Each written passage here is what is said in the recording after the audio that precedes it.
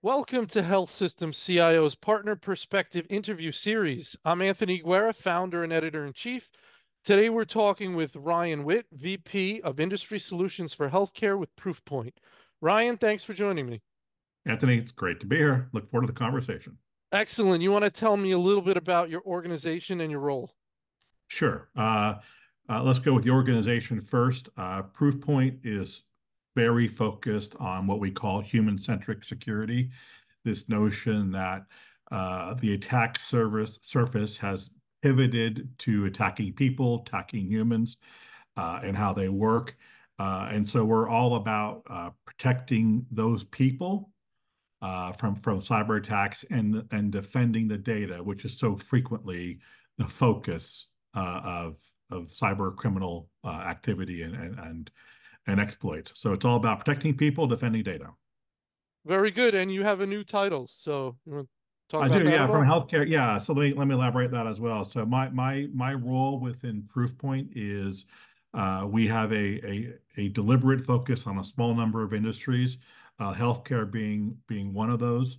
And so I run the strategy and solutions for those industries, making sure that we are enhancing the experience for customers who exist within that industries. And so we double down our efforts from a go-to-market standpoint, from a product development standpoint, so that if you are a healthcare industry customer, you should be able to discern an enhanced experience from working with Proofpoint. And as a byproduct of that, I also run Proofpoint's Healthcare Customer Advisory Board, healthcare being the only industry that Proofpoint has a dedicated advisory board for. So we take our strategy and solutions, we run it past this advisory board, get some feedback on that, and that shapes what you ultimately see in the marketplace.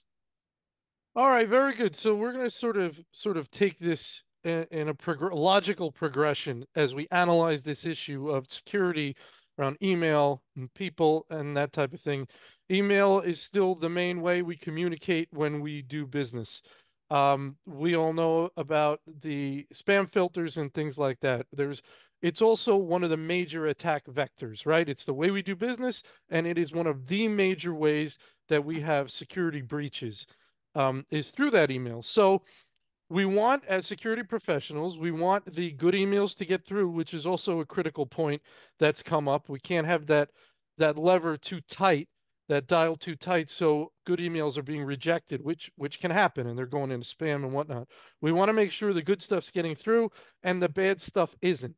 And two ways we kind of do that are one with technology filters, and the other way is employee education.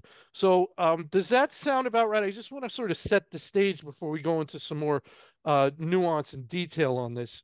Tell me your thoughts on that sort of premise. Yeah, I think that sounds about right. I think the first thing to maybe focus on, at least for a moment or two, is despite all of the different forms of attack, despite all of um, the different exploits that captivate people's attention.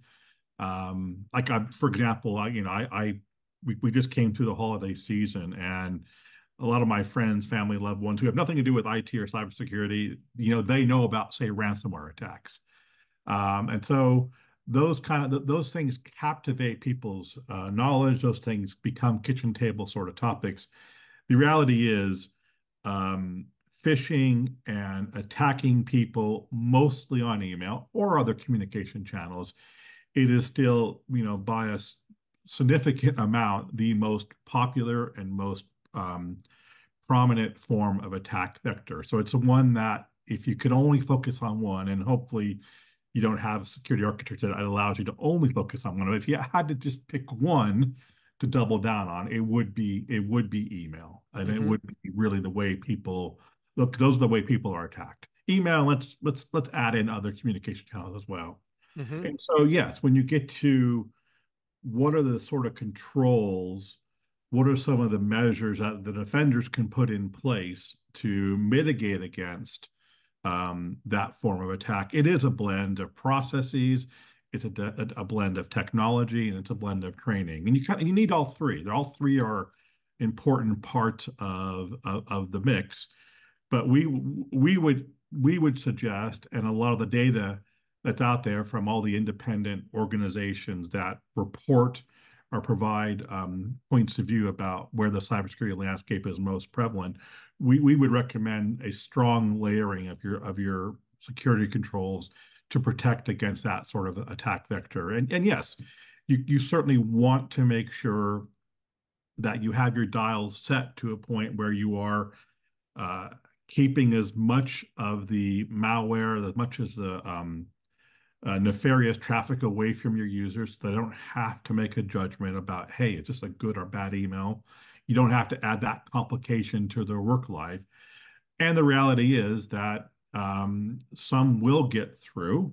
And so then you need to put steps in place. You need to train the user in a way to allow them to have a considered judgment about what they might do next if they have a concern about an email that hit their mailbox. Right. So we do our best to keep the bad ones out, let the good ones in. We know that some of the bad ones are going to get through. That's just the way it's going to be. So we layer on education, training, processes so people learn how to deal with the bad ones. Okay, so we have that as a premise. Um, do you also think that the sort of chat GPT AI type stuff being leveraged by the bad guys and supercharging the scams, the spear phishing and whatnot, making them more intelligent, more believable, more convincing, and perhaps even expanding the pool of bad guys because perhaps previously you had to be sort of a native, know English pretty well to structure an email correctly. Maybe now with some of these tools like ChatGPT, you don't. And so you got more people now that can run these scams and they're getting more sophisticated. Is that all true? Does that make sense? You allow me an opportunity to give you my favorite answer. Please. Yes and no. Okay. I do a lot. You do that a lot. Let's go. I love it. Well, hold on. Uh, yes, and certainly we should not mitigate or should not diminish, I should say, the prevalence of chat GPT and other sort of AI tools. Um, it's interesting, however, that I think the most recent Verizon IBDR report, one of the seminal sort of studies that look at the cybersecurity landscape. I'm paraphrasing here, but they made this statement along the lines of, we could cut and paste Oh, I saw from that. Yeah. from our executive summary from 2010 and put it in this year's executive summary because nothing has really changed, right? The old school attacks still work in the way that they used to work, 15 years or so ago. And yes, things have evolved for sure, but the reality is phishing is still the most used attack vector. It is still working. It is still super impactful. And so the bad actors don't necessarily need to take that step to AI just yet because that just elongates and complicates their processes, and it could impact their ROI. And I hate using those sort of terms in relation to cyber criminal organizations, but the reality is they kind of think of themselves as a business. And so, but that's not to say that's not coming. For sure, AI is coming, and it is essentially we are in an arms race. Yeah. The attackers and the defenders are going to deploy AI as aggressively as they need to try to stay one step ahead of each other. Right now, there's an argument that says industry has more capability to deploy AI, has more funds to deploy AI. But I wouldn't, that if there's an advantage here, it won't last for long. The bad actors are also focusing on that area, and so I say that to make sure that we focus on where the threat vector really is most prominent. It's still going to be phishing. It's not so much around, as the example that we saw very recently in the news. I think we're in election season. I think there were some robocalls that were all deep fakes that were impersonating various politicians about getting people out to vote or campaign policy, whatever they were talking about. Um, So I would not. It's an interesting news story. It's not what today's attack vector is. 6 months from now, this could be a significant way Hmm. that attacks are launched. So we should definitely keep an eye on it. All right, very good. So you have always, when we've spoken in the past, you've talked a lot about the concept of very attacked people and the fact that as a security professional, it's not a one size fits all as you roll out your controls and tools and education. You really need to understand that there are certain groups of people that are much more at risk, much more threatened, and much more attacked. And that will help you properly configure. And I think you've used the word elegant and sophisticated in the past in describing how you should be rolling out your controls, keeping in mind this concept of very attacked people. Any updates on that concept or specifically in terms of who is very attacked? Sure. We focus on this for a couple of reasons. One is um, it's best to make sure your defenses are deployed where you think the activity is most active.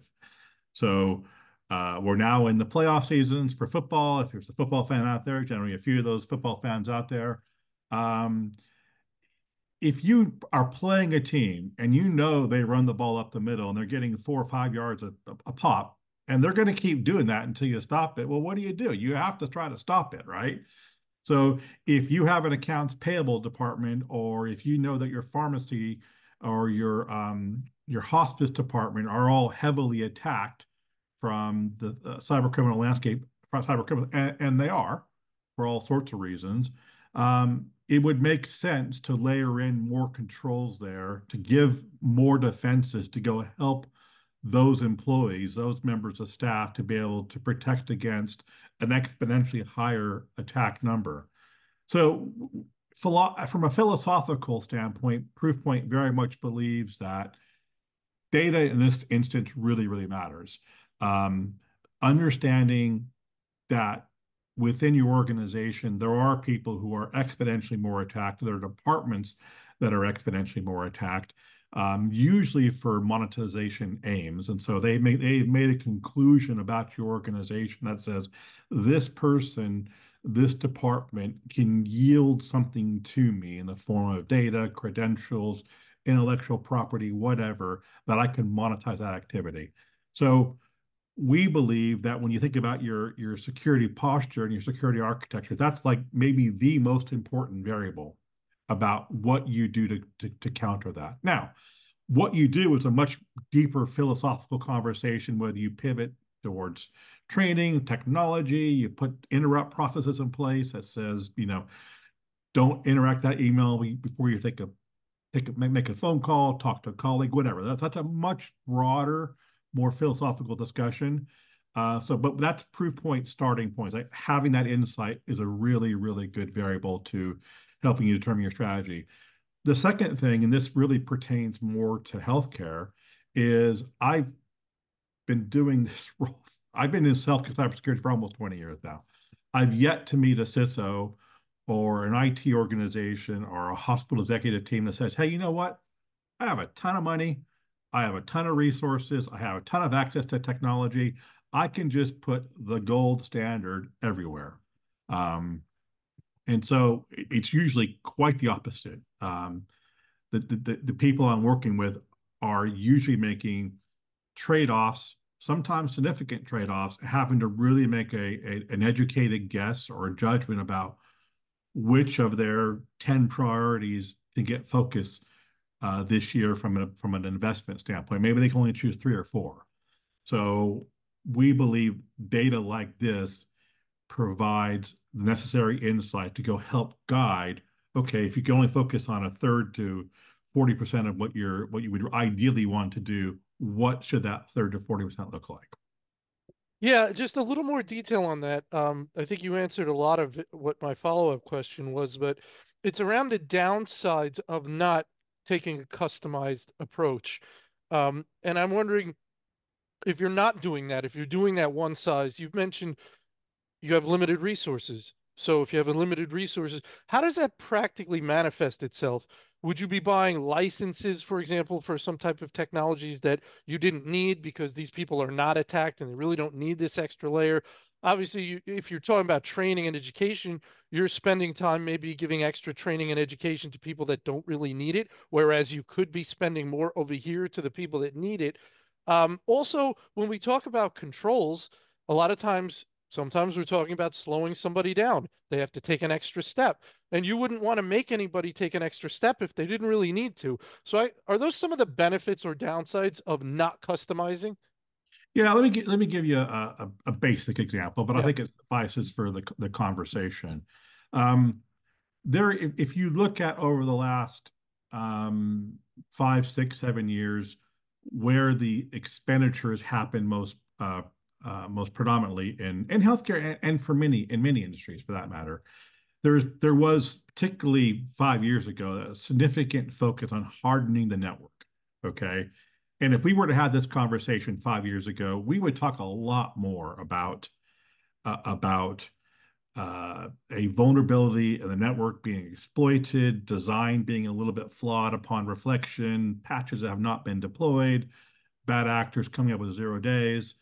Um, that doesn't, you don't, it's not we don't hear that anymore, but you don't really hear it that much, is the Mm-hmm. reality, right? Mm-hmm. Um, and so, but I think expenditure has also been slow to pivot. So we keep looking, we keep putting, in some cases, a disproportionate amount of money into hardening the network. And I would never say that's not important because it is absolutely important that you harden your networks, but you have to maybe look at the balance. Let me give you another example. We have all, I think, practitioners, though in cybersecurity, those people in healthcare, those people who offer opinions about the marketplace, have been very concerned about the attack of or the vulnerability of medical devices. Again, if you look at the reality, there are very few news stories around the attack came in by Mm-hmm. an exploit in a medical device. So Yeah. I wouldn't say that's not important because they're vulnerable and so they are inherently therefore important. And if you look at where the effort is or where the attack effort is today, I wouldn't unduly put too much investment there when you can look at the Wallace chain, the OCR Wallace chain, or look at what data HIMSS puts out. It's the initial compromise is almost always on email. Mm. So I think there are some downsides if you don't look at your attack surface and look at where you have the most vulnerability and don't just pivot to this kind of one size fits all sort of approach. Right, right. Very important stuff. Very important stuff. Um, all right, so let's talk about this sort of credential compromise. We talked about email being the way they're coming in. What they want are the credentials, right? A lot of times that's what they're looking for, username, password. So Yeah, that's the mostly. scam. Go Yeah, ahead. credentials have become the nirvana state for a threat actor, right? Right, Once they right. have credentials, once they have access on their network, they have the opportunity to take the time and figure out how they want to launch their attack. And not only do they have that time, they have now a plethora of options to go upon the dark web where they can pick out whatever the right exploit for them to purchase. Do they want to get a ransomware attack? Do they want to buy a Trojan? Mm-hmm. Do they want to launch a fraudulent attack? Combinations thereof. And threat actors used to have specialization around a particular attack technique or a particular exploit. And so they would just kind of like rinse and repeat their one sort of stuff. Now they don't. Now they focus more on access, knowing that they can go acquire exploits on the dark web. And so therefore do the reconnaissance, figure out where it makes sense, and then launch the attack. So they want to get the credentials to get in. Sort of an offshoot of that is the identity and access management process, and that's very important, right? Because you want, if they do get all the credentials, you don't want them to have credentials where somebody added on credentials year after year, and they really don't need 80% of them anymore, but they have them. And so, you've got these keys that get you into more rooms than they even should. So that's a big process, correct? And maybe you want to comment quickly on the importance of identity and access management. And I know it's a very complicated topic. It's not easy. Not easy topic, not at all. No. No, Ponymon is one of those organizations that study this a little bit, and so I'll quote some of their data, and I don't know if I can get it exactly accurate, but I'm certainly within the ballpark, certainly Hmm. in the context of this conversation. So Ponymon would say, from a healthcare context, or their data, their survey data would say, it takes about 6 months before a healthcare institution, a healthcare organization recognizes that they have a breach within their network. So somebody got in, somebody got some credentials. They've been, at least have had the opportunity to navigate the network, go into the, using your analogy, the various rooms and offer some reconnaissance, offer a point of view, make a determination about which room is most valuable or which room might act, might lead to the crown jewels or at least valuable jewels.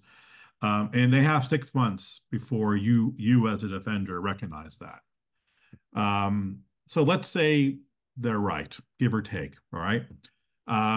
That's still a long time they're active before we haven't had any sort of ability to make a determination and do anything about that.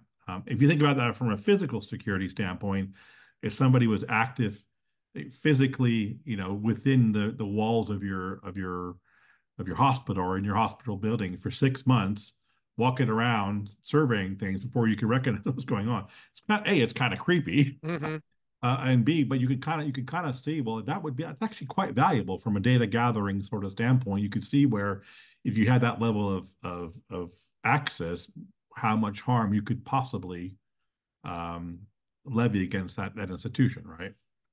So if we relate this to credential compromise, practically speaking, this would be someone getting scammed, perhaps in a phishing email, giving out their username and password, perhaps never, I assume, never realizing they were scammed, moving on with their life and they're working and their username and password still works. However, that's been compromised. They don't know, so they're not telling anybody. There's no effect because the bad guy's lurking around, not ready to make a move, just secretly moving around in the network. Is that how this happens? That's one way for sure how it happens, and the manifestation of that is quite significant because all of a sudden you can use these credentials to not only navigate the network, but you can use these things to, let's say, if you're I don't know, I don't want to pick on Microsoft, but it is a prevalent sort of technology. They're using the Microsoft architecture to go load something on SharePoint or to go load something on Teams and say, and therefore they're communicating back to some of their employees, some of their staff members, the whole broad organization, say, hey, this is, I don't know, a new travel policy, or this is a new expenses policy. Come look here and click this link. Well, if you're a receiver of that email, you're like, well, that's the kind of thing I would expect that person to send me. Hmm. It's housed in the right area. It's housed within our SharePoint environment. They communicated to me on Teams. It all makes sense. And like, well, sure, why wouldn't I click that link? And then you could start to see how now you're within the realms of the network and you have this exploit being launched against you. There are still some who would say, my alarm bells are ringing. I'm not going to do that. But you can't blame the staff members who say, well, why would I question it? It came within my environment. So it all Yeah. looked legitimate to me. So I mean, it would be obviously awful and harmful for that to have an attack go that way, but they do go that way. And I'm just trying to say you can't put too much pressure on the employer for doing something quote unquote wrong when it's all within their environment. So yes, not only can they do the reconnaissance, but they can actually use that opportunity to go be pretty aggressive in the exploits they launch. So, again, progressing through this thought process, what can security professionals do about the problem of credentials being stolen where the user is never aware they've been compromised? How do we as security professionals, how can we detect that credentials have been compromised? Um, how do we figure that out? And then what do we do about it? Right. So there are technologies around identity defense detection and response that look at where are the most commonly exploited vulnerabilities from an identity sort of standpoint, And there are some common areas that you see attacked, or you see these um, fishes or credentials being deployed that you can survey. So your service accounts, your administration accounts, anything that requires credentials, so maybe cloud credentials, um, legacy accounts, anything that has access back to the website. So you can do some interrogation on the most common areas where people navigate to. That's one way we look at. And then if you have concerns in this area, or just to offer a layer of defense in these areas, you could present a shadow version of these capabilities of these controls, or sorry, of these access points back to a threat actor, and give them the impression that they're navigating within your environment, your account payable system, whatever sort of system you want to talk about, your EMR. Give them the impression that they're navigating this environment, but they're doing so in what is essentially a shadow, fictitious sort of network architecture and design. So they're navigating only within this environment, and so therefore you don't have any undue exposure to them getting into your systems proper, because now they're within this environment. And then you could use that knowledge to go for a couple of reasons. One is you could figure out, well, what is most interesting and attractive to threat actors? Like, what do they gravitate towards? So one of the things I think you and I may have discussed this previously is how frequently, for example, hospice departments are attacked. Like Hmm. that was a conclusion that initially surprised us. We did not think that would be a primary area of focus for threat actors, but we've seen that come up time and time again. So it's through capabilities like this you understand where the motivation is for the threat actor. Now, why they have that motivation, that's a different sort of conversation. But then it allows you to make that determination, and then it also allows you to the opportunity to understand more about their organization, get them in a situation to potentially reveal more about their organization. And from an audit compliancy, dealing with authority sort of standpoint, this could be a lot of this would be really valuable data. Excellent, excellent. And I'm just wondering, so some of the ways I would guess that you might detect that credentials have been compromised would be perhaps if the logins are occurring in two places at once. So Correct. I'm logged in as the user and the bad guys have it and they're trying to log in as well. The system should be able to detect that. If the location of the login is somewhere unusual, right? Right. That might be detected. If, and I, this would be more sophisticated, but if the user is doing things outside perhaps of a profile of what they normally 100%. do, 100%. Work patterns is a big heuristics, and work patterns, and trying to make a determination like what would this person normally, what does right. their normal work activity look like? And is this in line with that? 100%. Yes. It's all got to be automated, right? We want there's Yeah. Yeah. Yeah. software that does all this, so you're getting an alert like Joe Smith is doing some weird stuff that he not, doesn't usually do. Ding ding. Let's figure it out. And then I guess the investigation begins. And to your point, sometimes we find out, oh, Joe Smith, his credentials are being used, but let's put him in some kind of honeypot. I don't think you used that term, but maybe that's the wrong term. But let's put him in some safe sandbox and watch him. But put the little cover on and watch what he or she is doing, and that will help us with our investigation and whatnot. For sure. For sure. And so you start to see what we would have called maybe, I don't know, 18 months ago, machine language, as a way of that we would automate a lot of this process. Mm-hmm. Now I think we probably would be more appropriate to call that AI, right? Mm-hmm. So, Mm-hmm. but there is learnings here. It's automated. It's trying to figure out where Joe Smith should be from within your system, like where would he normally have access to, and then where Joe Smith shouldn't be, and making that determination in an automated sort of way. Yeah, okay, so identifying compromised credentials. Let's talk a little bit about the idea of education around teaching users that if you think you might have been compromised, you're scared. You're afraid. You don't want to get in trouble, right? So I put my information in this email or website, or somehow I went down a rabbit hole and did a thing, and I don't know if it seemed kind of weird, and nothing happened, and I'm just going to forget it and move on. That may be an instinct that a lot of people have.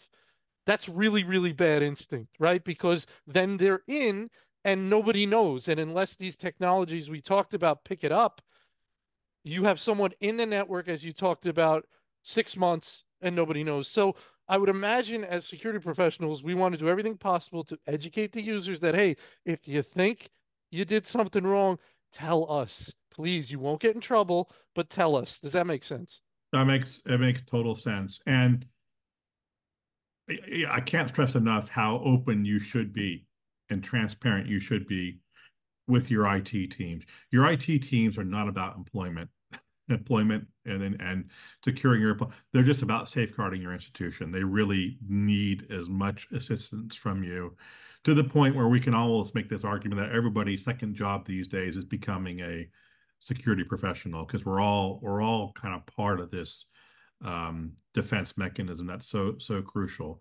And I think the reality is your IT teams will already have a determination about your likelihood of vulnerability. So your IT team generally from a vulnerability standpoint will bucket you into at least one of potentially three categories where they look at vulnerable aspects. So if you are a person, for example, who has a public persona for whatever reason, you could be a noteworthy specialist, surgeon, you could be a member of the executive team, you could be a noteworthy researcher, you could be somebody who raises money for the institution and the foundation. You could be somebody who races in 5 and 10Ks on your hospital's behalf, and so therefore your name's out there. Yeah. You have this public persona for whatever reason. The reality is that makes you a much more significant target. So that's something that a consideration your hospital definitely takes into account. You could be somebody who is the opposite, right? You don't have any public persona at all, but you work in a highly targeted area. You work in accounts payable. You can approve invoices. You can approve payments. You can approve payroll. You could be an administrator to a particular system. The bad actors know who those people are and they target them more exponentially. Or you could be somebody who just works in a really vulnerable way. Like you're not doing anything wrong, but like maybe I don't know, you're in HR. Your job is to recruit people into your organization. So as a result of your job, you have to download files, download resumes. You have to go on to LinkedIn or Twitter or wherever a possible candidate might point you to go learn more about them. So again, you're not doing anything wrong, but you're downloading a file. You're clicking on links. You just work in a vulnerable way. So the point I'm trying to reassure people that there is an expectation based on your department that you are much more likely to be attacked, and therefore there's a lot of empathy about your situation, your work situation, about how it's easy for you to fall foul of these attacks. You're not doing anything wrong, but you're just being targeted. Or you could just be someone like a nurse, for example, who you're doing you multitasking constantly. You have 1,000 things you're trying to juggle at one point in time, and easy to make one mistake. Yep. You know, so people empathize with the situation. Don't be fearful of your cybersecurity teams. They're here to help you. All right, Ryan, we're almost out of time. I just want to just wrap it up this way. That sort of very attack person concept, it applies before an attack or a compromise with the training, the tools, the education, extra protections for those people that are very attacked. And it also applies, it sounds like, after a potential breach, in the sense of monitoring the credentials of very attacked people to see if there's anything odd going on with them. You want to keep a closer eye on those because, again, they could be compromised and not know about it. Correct? Absolutely, absolutely. I think that's a good way. That's a good summary. So if I could leave somebody with a parting thought, maybe that was the question you were going to pose.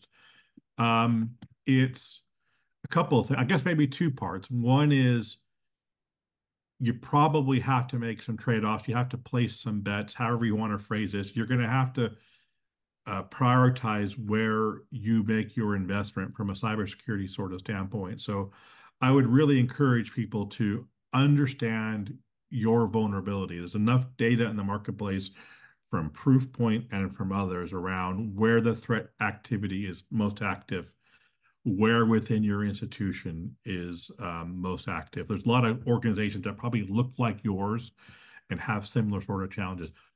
Try to get that data because it drives, it should, I believe, drive your security strategy. I'm not going to sit here and say, even though I work for Proofpoint, we have a bias towards technology. That technology is always the answer. It may not be. That's where you have to look within your institution, figure out what's best for you. But the starting point is that data. And I think the second thing to say in relation to that is if you can't get that data, if you're not sure how to get that data, you can call us. But think about what makes your organization special. Mm, What about your organization is attractive to your patient base? There is something about you, right? Something, everybody's got something, whether you're specialized in this particular discipline or it's your location or it's the client base you serve, whatever. But if there's something that you can make a determination that's special about your organization, therefore would be interesting from a financial standpoint, the threat actors definitely have figured that out. They think in that way. So even if you can't get access to this data, think about who would be more likely to be attacked from a person level or a departmental level. And if you can see some things that would be attractive, that's probably where they're attacking. So that again should be a data point to go drive your overall strategy. wonderful, Ryan. Another great chat with you, and I want to thank you so much for your time today. I really enjoyed it. Good to talk to you, Anthony.